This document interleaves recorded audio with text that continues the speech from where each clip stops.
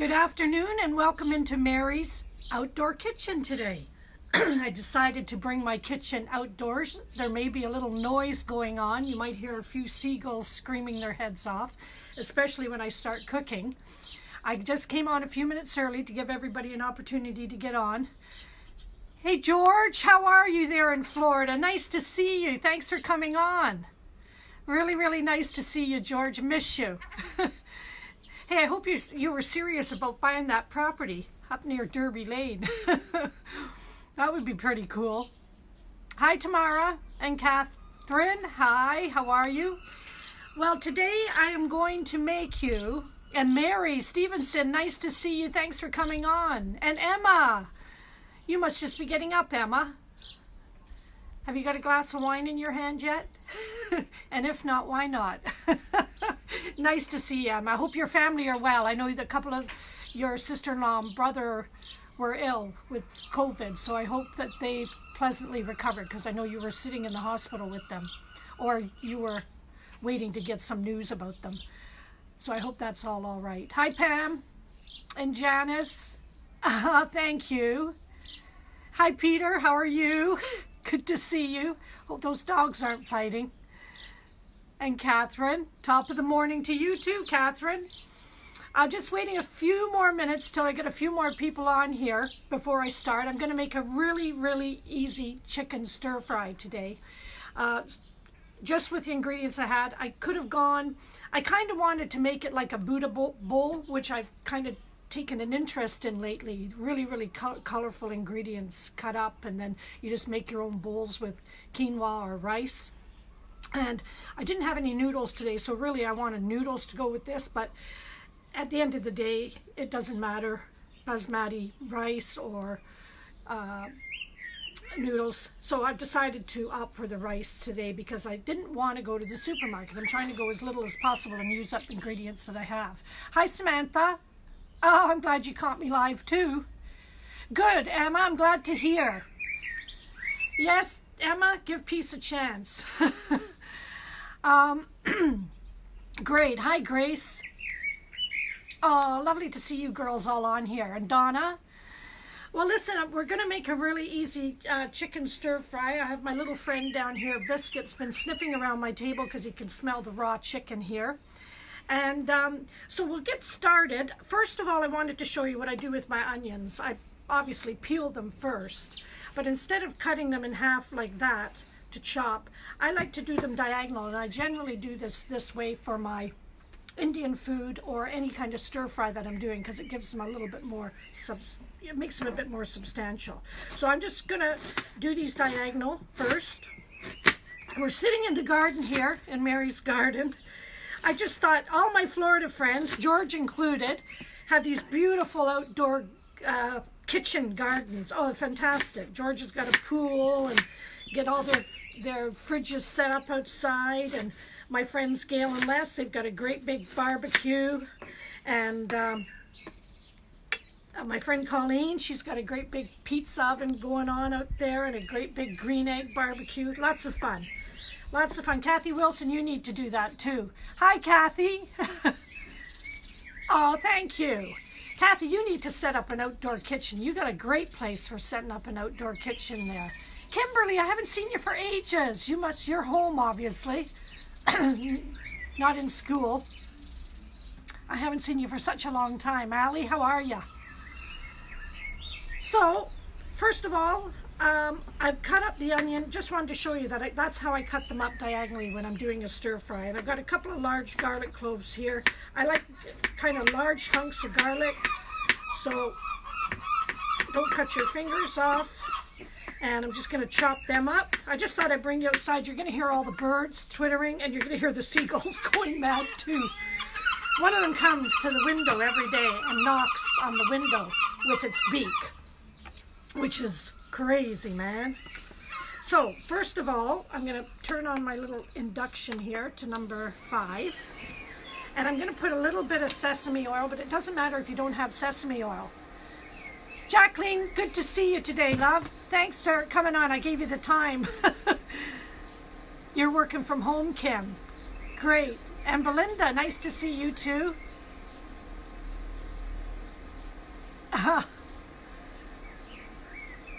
Oh, just reading that little message there from somebody. Janice, hi. So I'm going to put a little bit, I don't know, tape just around the pan, okay? This is a non-stick pan and it doesn't really require any oil, but I'm using sesame oil because it gives a little flavor, a little bit more Chinese flavor into the, I'm just going to put that down there. You can smell the sesame heating up there. So we're going to put our onion in there and our garlic first. So I can get rid of those and get them out of the way and get my other little ingredients in here. So basically we've got one onion. There, is that better? You can see more central now. I can see you too. And Christy. Hey Grace. No, Grace, this isn't a Curtis Stone, but my friend Lynn Forrester, she swears by Curtis Stone. This is a Salter non-stick frying pan, which is fantastic. But in saying that, I would like to invest in a set of Curtis Stone because I think that they're really, really good. But Salter are good too. This is a really good non-stick pan. I think it's guaranteed for like 15 years. So, hi Jennifer. Oh, Jeannie, how are you? Have you got the same clothes on as me today? You did yesterday. Well, I just like to do a couple of these little cooking videos every couple of days just to bring some sunshine into your kitchen. I know things are getting pretty boring and the news isn't great. I know Mr. Trump wants to open up America ASAP, but I don't know whether he's going to be able to do that or not. I'm just breaking my onions up a bit, separating them while chatting. We've got it locked down until further notice, so I think we're going to be here for a while. Oh, Kathy, you're going to do that with your home improvements. Terrific. This is kind of like one of those podcast things where you talk to everybody and you guys can see all the comments that people are writing. Hey, Cheryl, how are you? Oh, you haven't got the same clothes on as me, Jeannie. Okay, so that's our onions in there. As I said, this is a quick stir fry, as long as you're not motor mouth like me. 3 chicken breasts. I want to get them in. Put that down there. Hopefully this isn't going to... I'm quite close to this pan, so hopefully it doesn't spit back at me. Just stir fry your chicken around there. It's going to be kind of like... Oops! I lost a bit. Don't worry, I won't be using this cloth for anything else. Yeah, with fresh chicken, be very, very careful. As I always say to you when I'm cooking with chicken, be really, really careful because you don't want to touch any other surfaces. And if you wipe it with a cloth, don't use that cloth for anything else because all the juice of the raw chicken is on there. Great way to get salmonella. So... there we are, just browning our chicken up. And I've just got this on a medium heat, like 5. Let's see who's on. Hi, Karen. That's my night walker. Calling from Australia. How are you, Karen? Have you got your dogs with you? Because I had a feeling that you didn't have your dogs with you. I don't know why. Or maybe I misunderstood something you said. Hi, Olivia. And Trish Phillipson. Thank you. Trish is my friend who grows the most magnificent chilies. And Trish, I tried to grow Carolina Reapers last year. A friend sent me some seeds over from Hawaii. But it didn't quite work out the way I was hoping. I'm just going to add a little bit of pepper. Yeah, they didn't turn out, and every time I see your beautiful greenhouse full of chili plants, I'm so jealous, because you know I love chili. I'm the queen of chili. Ah, that's what I forgot, chili.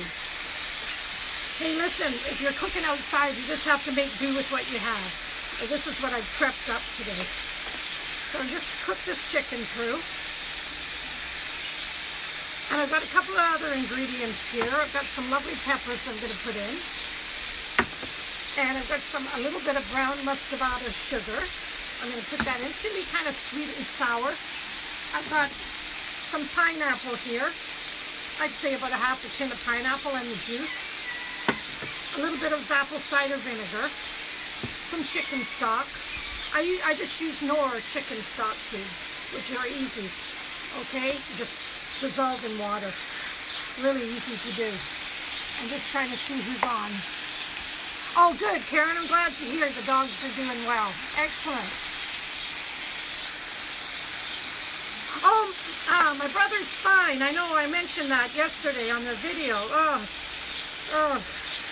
Well, as fine as he can be. I told him to be very careful in the house.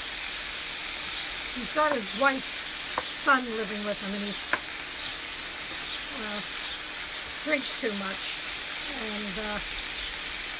And well, he did. He went out to the hospital because he fell, and then came back to their place in a taxi. And obviously, they're treating every patient with the COVID-19 in there.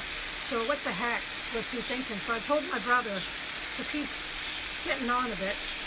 He's in his late 70s, so I said to him, you better be careful, because he could be bringing that stuff in the house. So it's not fair, you know, to do that. It's kind of very selfish behavior. Anyway, that's another story, Karen. He's fine at the moment and strong as an ox. Hey, Lucas, how are ya? Hola, hola. Lucas is in lockdown with Cleo, our cat, Cleopatra, at the guest house. Hi, Peg. Good morning. Yeah, well, we got the birds. It's warm outside. It's nice to be sitting outside. I did quite a bit of walking today, over 6 kilometers so far. Went right down to the golf course to have a look, to see what was going on. Dead as a dodo. Tennis courts all closed down. So that's basically what was going on today. I'm going to put the peppers in now.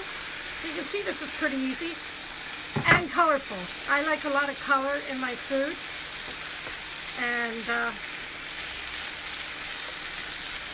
I'm going to put the pineapple in there now. This is smelling good. Smelling very good, actually. I'm going to put the little bit of sugar so it dissolves. A little bit of brown muscovado, a tablespoon or so. That's about all. I don't really measure things, as you probably know. And this is quite a good angle I got the camera at today, because you can see right into my pan. So it's quite good. I'm just sitting at the little picnic table outside. And I thought, oh, this is a great angle, actually, because you can see right into my pan. Kathy, you can sit and cook too. You're in a wheelchair at the moment with your sore knee. Yeah, it's kind of cool to be able to sit here and cook like this. And what I'm going to do is I've got a little bit of corn flour, cornstarch. All right, I put about a tablespoon in here with a little bit of water. You got to keep it on the move, cornstarch. Yeah, there we go. I'm just going to add a little bit of chicken broth to that. Chicken stock. My little helper here is licking the chicken dish already. I'm just going to put that in there just to thicken it just a tiny bit. And then, just move that around. See, it's just stopped sizzling because it'll heat up in a minute. I don't want it too thick, just a little bit. There's some pineapple juice in there. And I got a little bit of chicken stock. I'm going to put that in there too. I might put a little bit more. We'll see what happens. That's still cooking away. These little induction cookers are really quite handy. I mean, like if you had a little Florida kitchen outside and you wanted to cook outside or anywhere else in the world. Very, very handy. I'm going to put a little bit of apple vinegar in here. This is my favorite one. Bragg's organic apple cider vinegar. I just put a glug, maybe 2 glugs, that's all. It actually tastes really nice. I drink this every morning. So it tastes pretty good.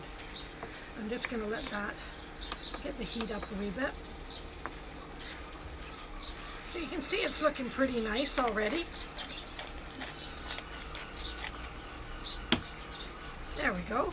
Now, if you had some green beans, you could slice up some green beans and put it in here. You could slice up some asparagus and put them in here. If you had some cashew nuts, you could put some cashew nuts and mix them in with this. Let's see what Kathy's saying there. I just can't just read that. Oh, thank you very much, Kathy.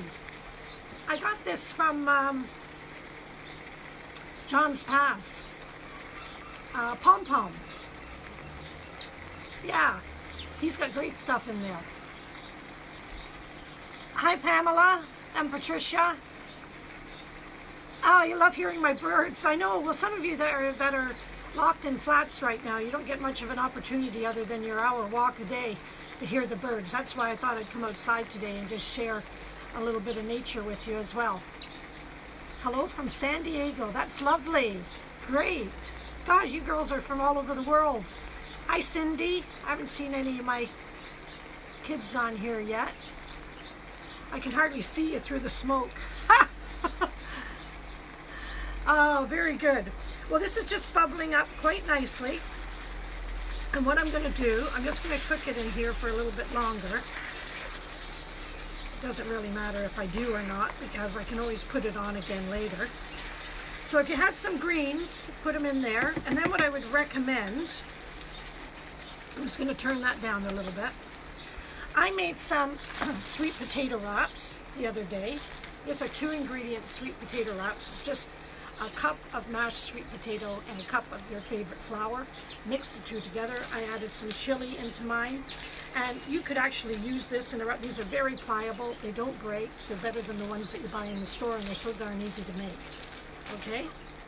And so you could use one of these wraps for eating your chicken in. Or just to make things easy, I've got some basmati wild rice here that I might make up because I like the little black bits of rice in. Or if you want to make yourself really, really easy, I've got Tilda coconut chili lemongrass. So I'm just going to move this over while it's cooking a wee bit and leave it on. And I'll tell you what I'm going to do. I got a little basil plant here. I'm going to put some fresh basil in there just to give it a, because I don't have anything green to put in, and it makes it kind of fragrant. So you can see how pretty you can make your food, which I like. I like pretty food. I like colorful food, that's for sure. And I also have, just to top it off, a few sesame seeds. Now you could toast these if you want, and to toast them, you just put them in a frying pan. Okay, turn your frying pan on, no oil or anything like that, dry fry, and that's it. So there you have it. Stir-fried, kind of sweet and sour chicken. Pretty easy, right? So I hope you get a chance to make it. I'm going to move this over for a minute so I can just see who's on and say hello, hello. There we go. I'll just let that cook away. And I think that if I move it over there, the steam's going to go this way. If I move it over there, the steam will come this way. So that's just the way it goes. So now I can see you quite clearly. Hi, Marilyn and Julia. Oh, Jeannie Fearson wants to say hello to Amy Buck. Thank you, Marilyn and Vicky. Well, I think this is going to be really, really delicious. I'm just going to turn it down a wee bit now. I'll turn it down to about 3.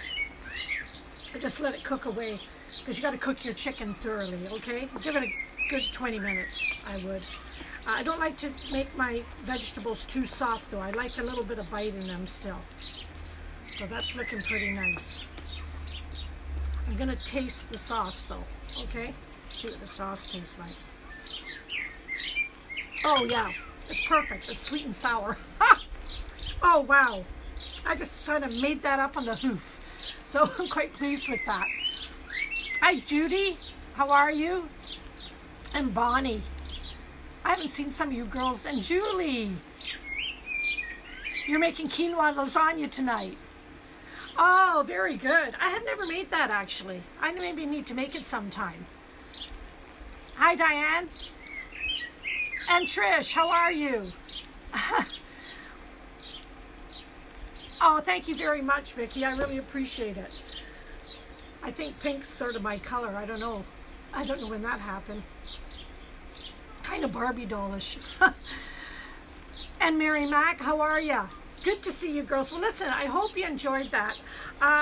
probably won't come on tomorrow, but the next day. And I thought that I would show you, you know, I'm a really big Indian food lover. If you wanted to put some chili in here, you could have put some chili in here too, red or green chili.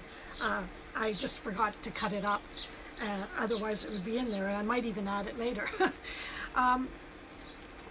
I thought that I would show you how to make, I'm a really big Indian food lover. I've been making Indian food for over 30 years. I don't really use recipes, just kind of the basis. I might look at something and say, but then I just go off on a tangent and make it my own way.